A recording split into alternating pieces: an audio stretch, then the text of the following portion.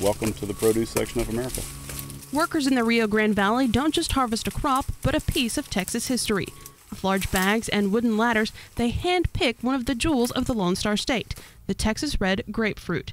Though grapefruit has been grown in the state for over a century, it was an accidental discovery in the late 20s that put Valley citrus on the map. A single pink grapefruit tree out of nowhere started growing red fruit, and the ruby red was born. This ultimately led to the development of an even redder variety known as the Rio Red. Dr. Richard Hentz was the developer of this grapefruit, and it's just a darker red. It's very eye-appealing. It's a little sweeter in taste. It's well regarded. Dale is passionate about citrus. He started growing the fruit right out of high school. About 70% of what he and other Valley farmers grow ends up in grocery stores. The rest is sent to the local juice plant because of wind scarring. Despite many challenges facing Valley growers, this year's crop looks good, up 10% from last year.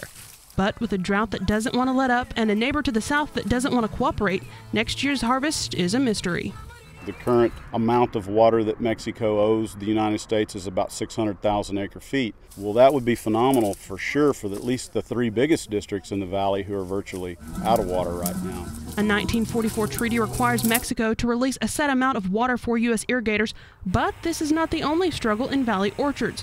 Farmers have also been dealing with a moth known as the Asian citrus psyllid. It carries the most serious disease for a citrus plant, ultimately killing the tree. Valley growers are pulling together to keep the pest at bay.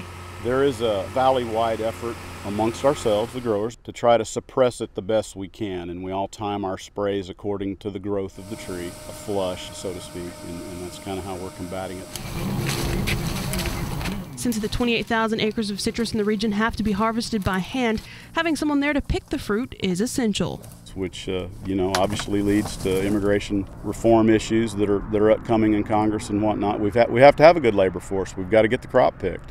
In 1993, the state legislature declared the Texas red grapefruit the official fruit of the Lone Star State. So with each crop, farmers like Dale are helping to grow the Texas legacy. For TFB News, Jessica Domel, Monte Alto.